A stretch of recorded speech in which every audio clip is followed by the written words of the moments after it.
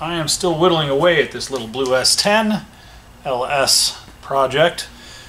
I got my core support cut out so that my radiator can fit forward a couple more inches, which is nice. It's not really necessary, but it's any extra space you can put into your engine bay is worth it. The way it's set up now, it's got one bolt and then you lean it forward to have to check your coolant, but the reality is, you know, hopefully you won't have a bunch of leaks that you have to check your coolant all the time. So with it moved forward, the hoses that were on here don't fit, and the hoses that were on here didn't fit great anyway. So I'm going to try and make one. This is actually I think it's a full-size Chevy truck radiator hose. It's a 22-436 from Gates. And it's got a lot of nice bends, and it's the smaller 1.5 inch, I think, or 1.25 inch diameter for the upper hose, which is nice. 1.25 inch. Just gravity. And so I'm going to take this brand new hose, I'm going to cut it up into a bunch of pieces, and I'm going to make it fit. What I'm looking for is I want a nice tight bend right here off the radiator, and then I'll use a union and I'll make a nice tight bend back into the water pump. And what that does is it gives me clearance for my exhaust pipe, because I'm going to put an elbow, which is chucked up in my bandsaw that I destroyed the bandsaw blade on the other day because I was trying to be a little too aggressive on stainless steel, and it killed my blade. So hopefully my new blades will be here tomorrow so I can cut that elbow. So I need to take just a hair off of it to get my placement. And then I can tack that in, tack my extension, and then I'm going to do a J-hook out the front of the front tire. And that'll be our exhaust. It's plain, it's simple, and should get the job done. Ultimately, down the road, this is going to be a twin turbo car, so we can lop those off, put the turbos up there, and make it work from there. But for now, we're just going to run them up and forward, and we're going to show some of the pitfalls of doing that as we go along. Let me cut up this hose, and then we will fit our upper. And then I'll have to figure out what I'm going to do with the lower, because I don't have a piece of that hose here, so I'll have to get something for that. So that's on my to-do list.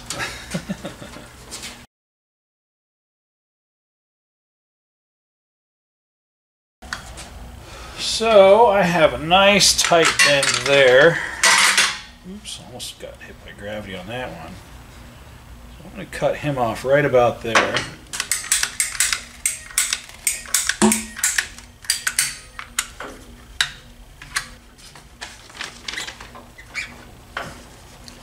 So now my elbow will go up and over, which will be just about perfect. So now, yeah, I have a tighter bend than this, so it'll be even farther away. So at least I've got clearance for that. So then I'm going to cut this guy right in the middle of this bend. And I'm hoping I can cut it right there, rotate that guy around, and I'll have a good spot. This one might be a little bit more of a bend, and I might have to use it, but we'll figure that out here in just a minute. Yes, these are PVC cutters from the hardware store. But they work really good for cutting hoses.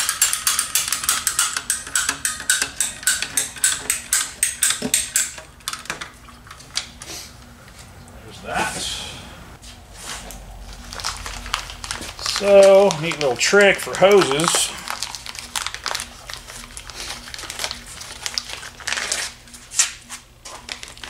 See if this will give me my extra angle that I need. This is actually for a sensor or a bleed port.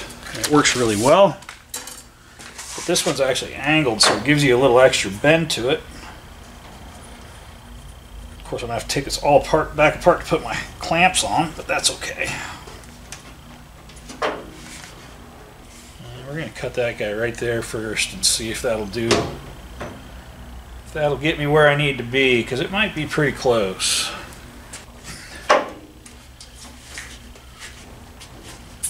I think that might end up working. If we have a pinch here where it kinks in after it gets hot, we can actually wrap a hose clamp around that spot. It'll help keep it open. But I think that'll work just fine. If I want to use a coolant temp sensor in the upper hose, I can do that. but that's not really where I want to take a coolant temp sensor from. So I'll probably just put a plug here, and it'll allow me to open that plug to allow air out when I fill it with coolant. Yeah, I think that's going to work just fine. It's almost like I planned that. So I think I have a solution for the alternator. I'm going to get to that in the morning. I have a manual steering box on the way. Hopefully it'll be here tomorrow or Wednesday. So tomorrow I think I'll work on my column because I need to relocate the lower outlet of my column through the firewall. So I'll probably do that in the morning and work on my exhaust. So it'll be a lot quicker for you than it is for me. I'm real happy with my radiator placement. So yeah, moving forward. Exhaust,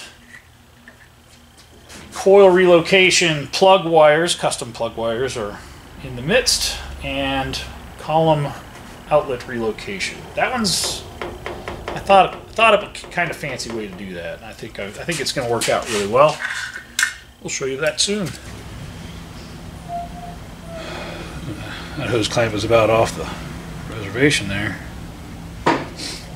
This hose doesn't fit anymore because I moved my lower part in 1 inch and my upper part in like 3 inches. A lot more space in the engine bay, which is good, but now my hose doesn't fit. So we'll make a new one. This piece of hose looks like it's got about the right length to it, or at least the right bend to it.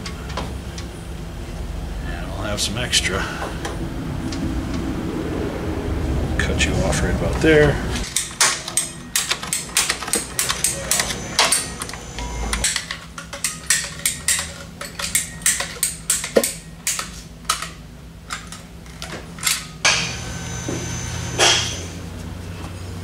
Oh, that's beautiful. Plenty of room for my hoses to engage. That'll work just fine. So my hoses are solved. Now I can put clamps on those and work on my exhaust. And my steering column because my lower pillow block came in. So we'll fix that probably next. Keep knocking these winds down. Alright, so next order of business is the steering column, you know, that thing that attaches the nut behind the wheel to the car. With these up and forward headers, my column comes out right here and goes right into this tube. So to solve that, I originally thought I was going to move to the left and down, and then I realized there's a brake pedal in my way, so I have to go straight down. So I'm actually going to modify the column that was in this and change it so that my output shaft comes out right about there, which allows me to put my universal joint there and then connect it directly to the steering gear. To do that, I have to decide where I want to put it. I'll use a hole saw and make a hole. Mr. Compressor's coming in because we are at work today. And then I will make a block-off plate for the top. So I'm actually going to modify the column that was in it, which is just a stripped-down column. It doesn't do anything except, you know, hold the steering shaft in place. So I'm going to modify it. I'm actually going to shorten it, and then I'm going to use a pillow block mounted to the firewall for my lower mounting point, and just trying to keep it simple and easy. Pillow blocks are, you know, 30 bucks. The billet ones are like 100 if you want a fancy billet one, but you can buy an industrial one for 20, 30 bucks. So let me cut off the flange, and then I'll cut my lower part of my column down, take a section of it out, weld it back together.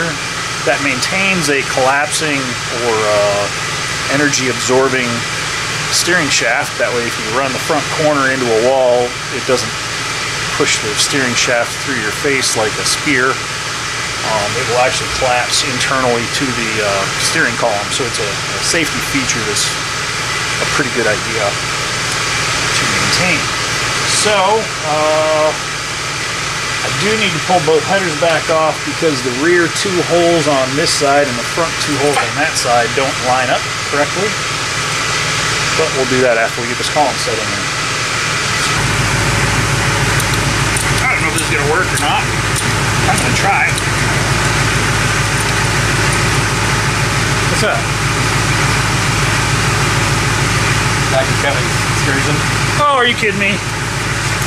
He forgot to put his hook in, huh? He was sitting at a red light. Somebody plowed into the back. Oh, somebody ran into him? Smashed the trailer right in the back of his truck.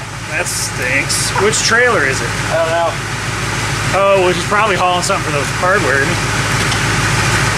Nothing was on the trailer. Oh, dear. He was on his way to pick up a motorcycle. A motorcycle? I guess he's not getting a motorcycle now. Now he's got to buy a back bumper.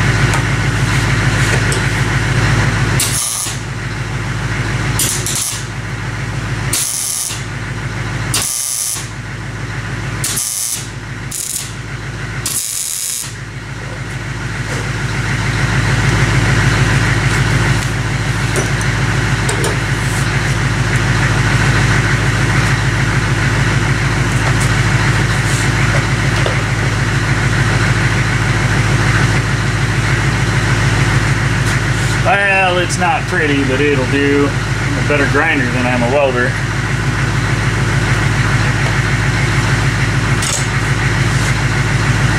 Let's let that cool down for a bit.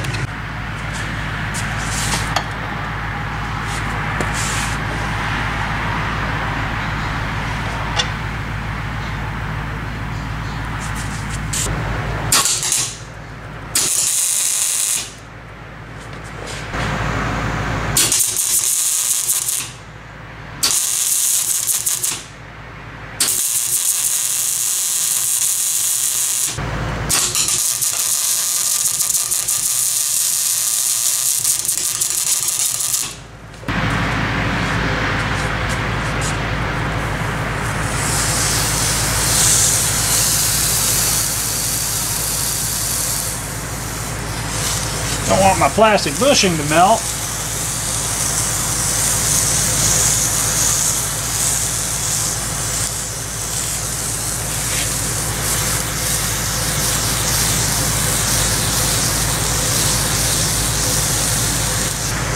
There. Now I'm going to put a pillow block right there on the firewall, and this will be my lower bearing. Everything will work just the way it needs to work.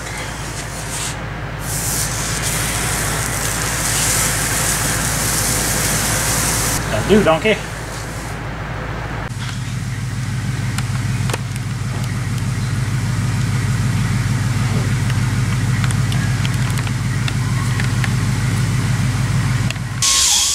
Belt fit would be interesting.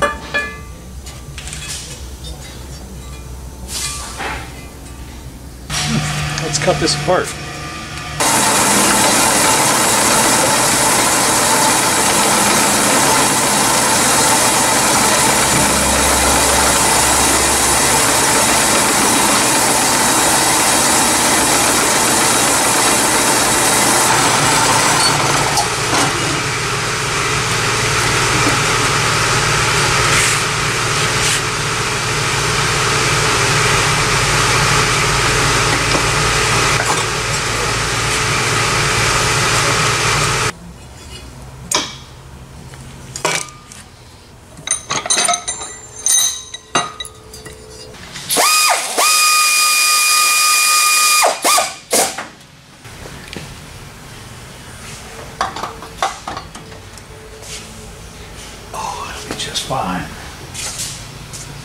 Let's see if I can find another one of these guys.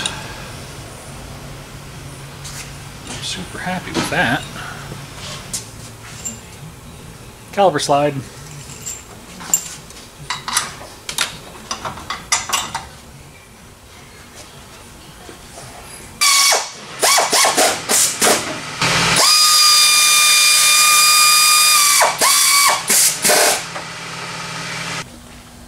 Got new rear brake rotors because the ones that were on it were pretty ragged out.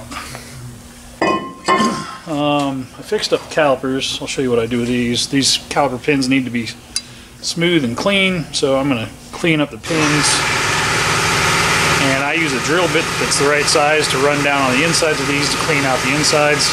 And sometimes these are seized and you got to use a little heat on these to get them out. And then this surface here where the pads ride, and this surface here where the pads ride needs to be clean. And I usually actually media blast these with a sand blaster. It's not sand that's in it, it's aluminum oxide, but it makes a really nice finish.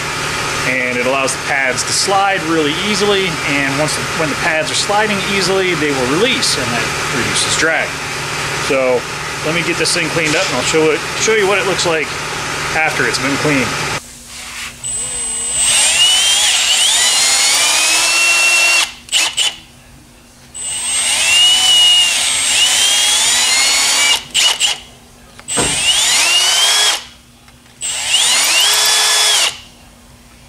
I'm not trying to open up the holes any, I'm just using a drill bit that fits the hole and cleaning out all the schmutz that's in there.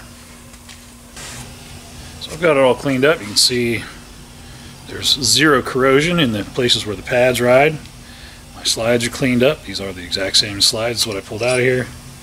Now they move nice and free. These boots are actually worn out. It needs a set of boots, but we're pinching pennies as it is on this guy's budget, so he'll have to change those on his own at some point. It's not a big deal, but it's something he can do on his own instead of paying me to do it. So I'm going to put some lube on this point. I'll put in my stainless steel slides, and I'll put some lube on that, and then the brake pads can go in this, and this can get bolted back up with a new brake rotor on the other side. Ooh, they're so smooth, they drop right out of there. Look at that. Let's move on over yonder. Rotor looks like it came out of a swamp. Boy, it's thin too. It's been ground down a time or two. So this thing's using a 2000 to 2003 rear brake system from an S10. It's actually a pretty good brake system. Works really well.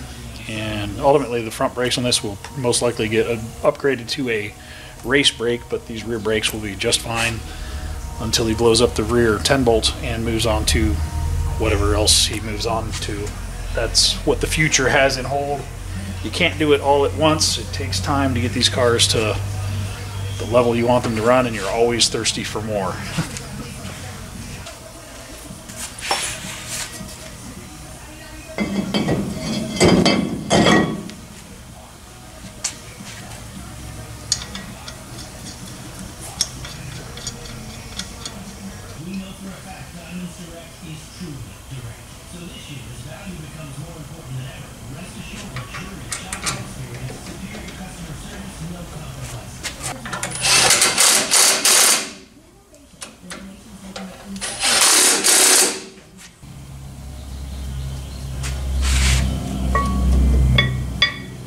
Nice free pad. It's not bound in there. That way it can release.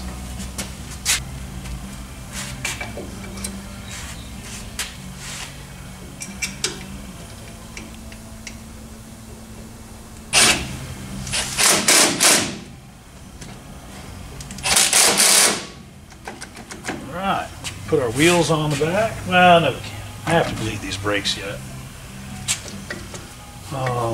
But I got nice action on my calipers, so they'll release clean. What's next?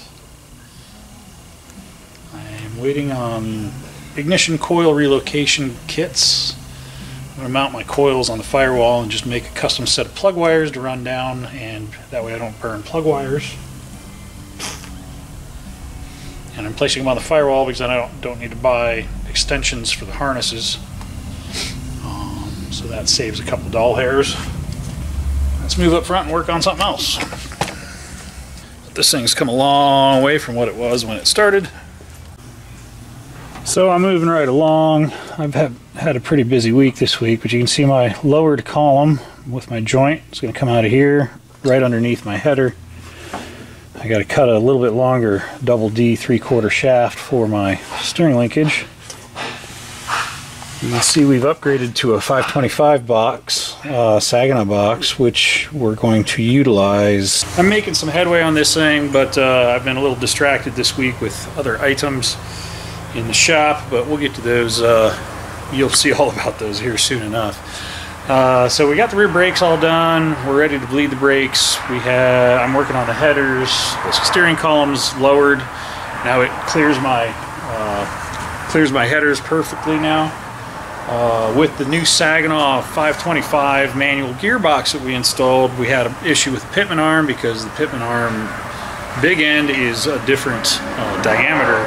So we went with a 64 to 67 GMA body pitman arm, which unfortunately is shorter, but it can be paired up with a first, 64 to 67 GMA body pitman arm, and the center link bolts in, and that resolves our steering geometry, because when you have two arms turning at different lengths, it creates weird bump steer problems. So if you're switching from power steering to manual steering, you want to do the idler arm along with the pitman arm so that they turn at the same rate. Making some progress on some other things. I've got the belt figured out. Well, almost figured out. I need to find the right belt for it now because now my belt's too long. But the belt bracket turned out looking really good. It fits inside my header perfectly. Got to cut a piece of 3/4 double D for my steering shaft, and then my steering will be hooked up. And then basically finish the exhaust, mount the coils. I'm going to change the fuel a little bit because the fuel line was getting kinked on the inlet. Just a bunch of little things to make this thing work a little bit better and hopefully go a little bit smoother for the fella. At any rate, thanks for watching. Click like, subscribe, leave us a comment below. Have a great day out there. We'll see you on the next one.